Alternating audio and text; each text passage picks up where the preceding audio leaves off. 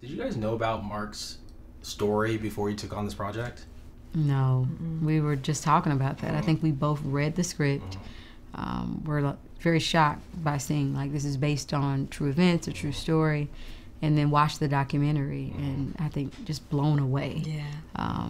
One, by not knowing about it, and also just, you know, how could anybody do that to any human being, and the fact that Mark was able to just turn his trauma through art therapy into a triumph, you know, was so inspiring, and I think a story that we all wanted to just make sure got told. You know, I thought it was such a cool way of conveying what addiction, and that includes bad relationships, for example, because in a way they have this really weird relationship where they're codependent on each other, you know.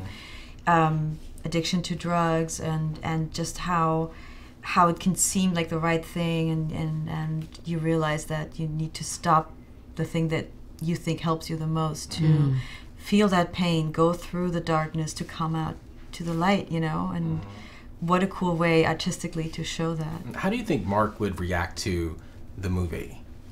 I hope he's proud. Yeah. I think we all are emotionally invested in his story and wanted to do, you know, justice to what he had built.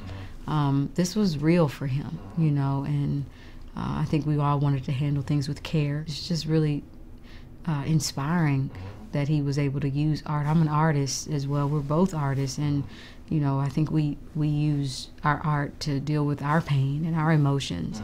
But I don't know what I would have done if I had gone through something that dramatic. I don't know if I could have, you know, done an alternate world and really healed from that. But he did, and we have that to be inspired by. My grandmother passed maybe a month after I wrapped this film. My grandfather asked me to come down to her basement, and he didn't know that I had shot this film. I went down there, and she had a whole downstairs area full of little doll houses. Oh, wow. That she had made, the real living rooms and beds, and she had at least maybe 12 of them, you know, lined up. She had used these dolls and these doll houses as therapy.